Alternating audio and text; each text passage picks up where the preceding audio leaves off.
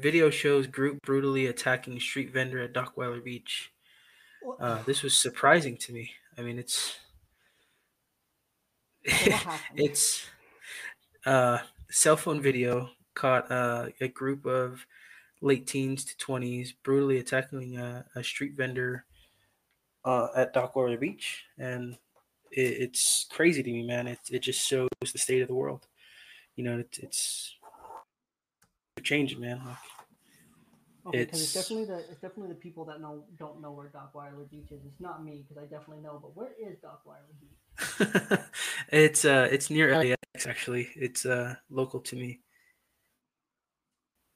Okay, so they basically just attacked a random street vendor just for no reason. Was there a reason?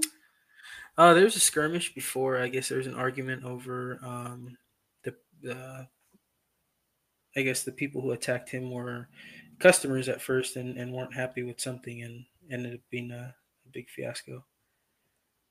Interesting. That's Yeah, it's a shocking one, man. I knew you were gonna bring the comedy, so I had to highlight something that I think is something that oh, needs to change, man. Something that needs to be addressed. that guys, be kind to fast food service workers. One of the biggest red flags, if you're single and you're listening to this, one of the biggest red flags that I would say 90% of men or women have. The men are my single friends. The women are the women I have talked to. One of the biggest red flags is being rude to anyone in the service industry. If you're rude to anyone in the service industry, oh, thank you, people. Uh, if you're rude to anyone in the service industry, there's something wrong with you, not the service industry. Like, yes, they could suck, but they're also getting paid probably less than minimum wage, and they probably hate their lives, or they're teenagers, and so they have a manager who's just trying to basically herd big cats at that point, and just keep everyone focused long enough to get through the day. So keep that in mind. Just be kind to food service workers. They're just trying to make a living, especially if they're street vendors. That literally is their living. Be kind. But All my right, first, so um, sorry, I thought I was gonna do my second one. Go ahead. oh, you can hit your second one. All right, so this is an older article, but it struck me right away when I read it, and it's hilarious. It says one armed man applauds the kindness of strangers.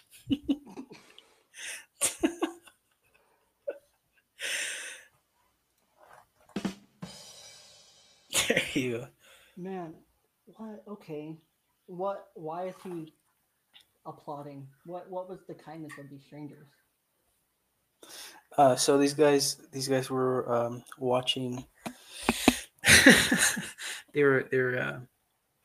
They were giving out food to the homeless people, and this man, I guess, was reading the newspaper, having his lunch, and he only has one arm, and so in the article it says that this man just started slapping his thigh and applauding them, and got their attention, and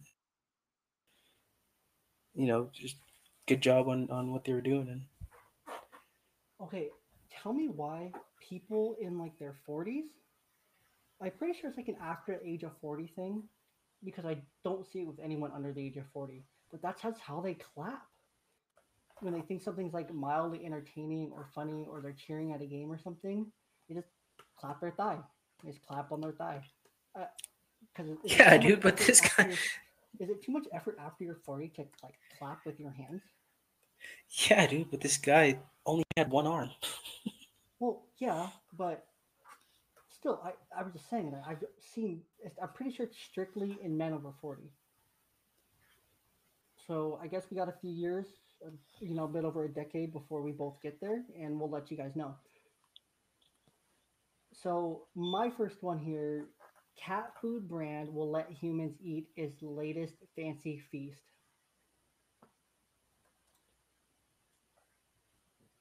Yeah. Hmm? Do Hmm? you want to eat cat food? Negative. Okay, well you don't have to. Fancy Feast announced its plans for Gatto Bianco, a pop-up restaurant in New York City. It's no tall tale. I just love the wordplay in this article. Cat food brand Fancy Feast wasn't kitten around this week when it announced it would temporarily open a temporary cat food inspired restaurant for humans in New York City.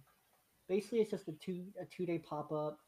It's an Italian style restaurant culinary experience inspired by the brand food. So basically, they're taking the flavors of like the cat food and putting it into human food.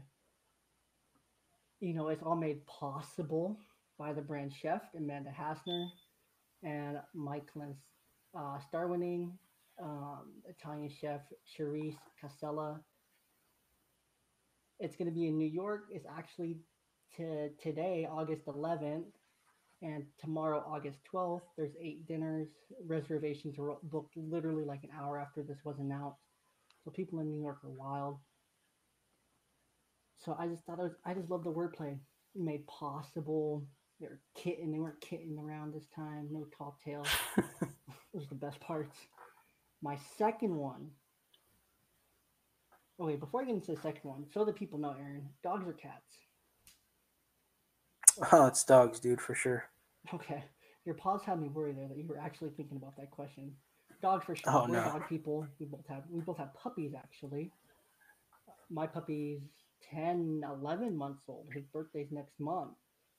And yours is what, 6 months old? About yeah. She's 7 actually. 7 months old. We will post puppy pictures on our Instagram. So make sure you follow over at Young Dad Podcast on Instagram or Young Dad Pod on Instagram. My second one, man pushes peanut up Colorado mountain using unconventional body part.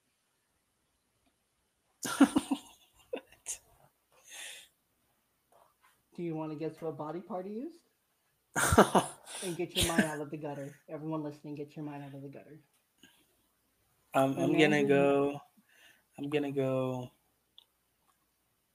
I'm gonna go stomach on this one, dude.